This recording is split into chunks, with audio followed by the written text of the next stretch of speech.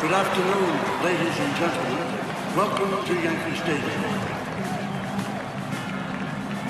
This is a fantastic story, fellas. Two Yankees playing in the house that Ruth built, both going after his record. It's great for baseball.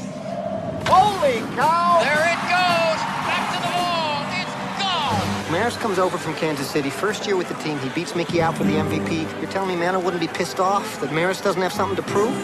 How about the home run record? You think you got a shot at the bait? I think if anybody's going to do it, it's going to be Mickey. It's pretty amazing the guy can play at all, considering how much pain he's in. Maybe if he took better care of himself, he wouldn't be injured so much. It's a tough town not to have fun in. You can write what you want, Sam. The fans love this guy. They love him. How come Maris never smiles? He's having the season of his life, and he looks like a zombie out there. Number 7, Mickey Mantle.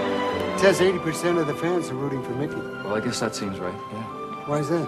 I don't know, maybe I'm not a New York kind of guy, Sam. I'm just some dumb redneck from North Dakota. As for the M&M boys, I'm told there's a feud growing between... Are we feud? Yeah, I guess so. It's on TV. Well, you then. Sources say. Yours. Well, there's a couple of huckleberries out there letting Roger know they don't want him to break Ruth's record. Can you believe this? They're booing him in his own ballpark. Why's it gotta be they've only got room in their hearts for one guy? I don't know, sweetheart. You guys are all over him day and night! A film by Billy Crystal. You're like a movie star to these people, you know. But me, if I don't want to talk about things and I just want to play ball, what does that make me? I mean, does it make me the bad guy?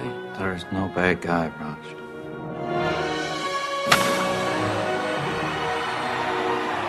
Thomas Jane.